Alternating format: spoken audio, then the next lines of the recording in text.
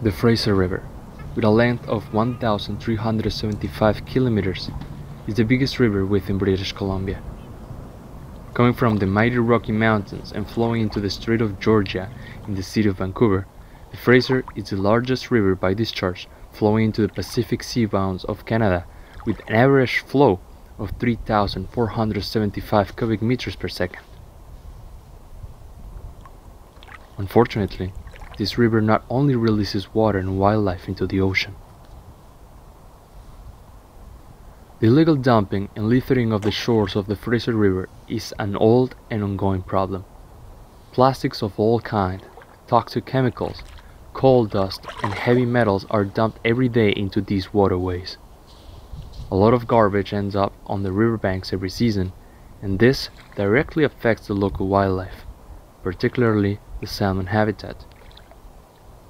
But there are some local heroes who work endlessly to keep this precious water clean and free of pollution.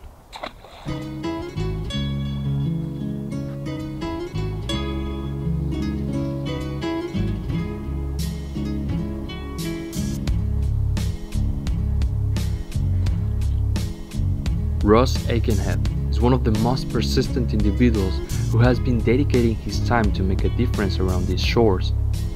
Armed with a bunch of buckets and magnetic sweepers, he shows up on his truck early in the morning, summoning considerable amounts of volunteers willing to give a hand and help with the already famous cleanups. Social media has played an important role in the organized cleanup events, working as a platform that allows people to discuss the illegal dumping problem and help the local population to successfully organize several cleaning sessions. It's been about 4.5 years since I started organizing things like this on my own, and a lot of help from the city. So they're very cooperative. We get this free access permit for the Bailey Sanitary Landfill. The city Ross arranges there with them, and they give us this pass, so we don't have to pay for any of the dumping charges. So we appreciate that every time.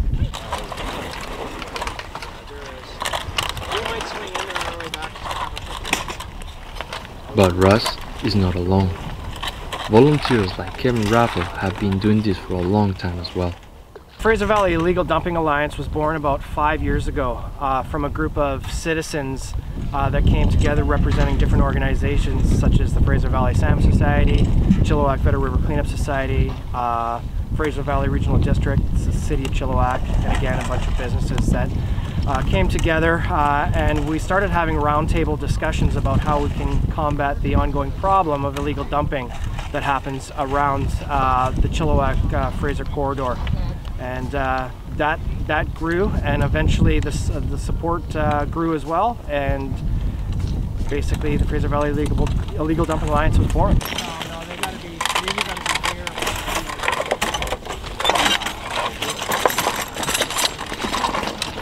So over the past 13 years, just from our cleanup alone here on the Fraser River, we've collected over 150 tons of garbage. And back in 2019 was the last cleanup that we successfully held before COVID. We attracted 800 volunteers to Gill Road, and we ended up cleaning up about 10 kilometers of Fraser River shoreline within that corridor of Chilliwack. So over the years, collectively, the volunteers, the numbers have been in the thousands, which is, speaks to the volumes of how much people care, not just in the Fraser Valley, but also here in Chilliwack. And a lot of people get to learn about the gem they have right outside their back door. My name is Nikki Reckman, and I'm the president of the Chilliwack Vedder River Cleanup Society. Our main purpose is to really look after the riparian area along the Chilliwack-Vedder River corridor and deal with illegal dumping or just littering in general. We have a large amount of volunteers, and we host 2 river cleanups a year. So I'm the program manager for Fraser River Keeper, and we're a Vancouver-based charity, and we're part of the national charity Swim Drink Fish, and I'm so excited that this is my first of the cleanups. I've always been really passionate about water conservation, and that's what we're really focused on at Swim, Drink, Fish and Fraser River Keeper. And it's fantastic to see the community that comes out here, even, you know, in a very small group. Yeah, I started the Chilliwack Better River Cleanup Society in 2002. Harry Bodman that's with us, one of the original directors as well. And we got the Adopt a River program going, and it's been going, as I say, since 2002. I don't know, hundreds and hundreds of tons of garbage that we've taken off there. Yeah. And of course we have BC Rivers Day when we don't have this COVID, and there's enormous number of people that really come there, and we've made a difference. My name is Eric Taikoti. I'm with the Conservation Officer Service out of Mission in the Fraser South Zone. And I'm here assisting with the cleanup for the Gill Road with the Fraser Valley Illegal Dumping Alliance and some of the other shareholders down here in Chilliwack. We work with the Fraser Valley Illegal Dumping Alliance. They're the ones that notified us that this cleanup was going on. They've been cleaning up this area for a very long time. It's a very high use area here in Gill Road, and it gets a lot of use. Unfortunately, with that comes littering and burning things people shouldn't be burning, and kind of misuse of the area. So a lot of people in Chilliwack feel very strongly about protecting this area because it's a great place to come with your family to camp, and we want to make sure that it remains safe and clean for people to continue to use this area. This was the remains of a pallet fire here. So look at all the nails. They take big magnets and they collect hundreds of pounds of just nails from all these pallets that are burned in the Fraser River. Hi Eric. He's one of my brothers. How you doing? Good, good. What do we have here? We just got Oh yeah. Okay, I'll throw that in the back of my truck here. Yeah. And for us as Wimmel people, this is our river of life, and we consider the salmon as our relatives, and they use this home, you know, to swim up and down the river as they go up and spawn and come back down the river and go out to the big ocean and grow and come back again in their cycles. It's incumbent upon us as caretakers of our territory to participate in events like this to protect our sacred waters and our salmon, upon which we have depended for thousands and thousands of years. If you come to an area anywhere in the wilderness, any garbage you bring with you, you've got to bring out. You got to make sure you can't just leave that stuff on the ground. You can't litter. And then the other thing too is a big issue we have down here.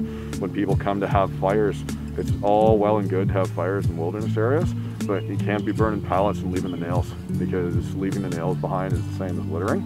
And a lot of people get punctured tires. You know, people can step on them and hurt themselves. So, you know, it's all well and good to enjoy the wilderness, but it's got to be done safely and it's got to be done respectfully. Not bad, 15 people, and it's still, we'll probably get this half full.